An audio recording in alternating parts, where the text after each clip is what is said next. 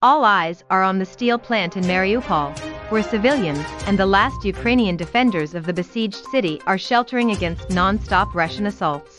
BP announced a further $2.5 billion in share buybacks as it reported its highest first-quarter profit in more than a decade. A woman is in custody after officials say she shot her two sons Monday morning in Bucks County, Pennsylvania, Action News has learned. Zaporizhzhia, Ukraine, AP. Russia plans to annex much of eastern Ukraine later this month, a senior U.S. official warned, and the Mariupol steel mill that is the city's last stronghold of resistance came under renewed assault a day after the first evacuation. From Lively's Lady Liberty-inspired Atelier Versace looked to Kim Kardashian's ode to Marilyn Monroe, these fashion moments stood out from the rest. But the pilots had to drop the booster into the ocean.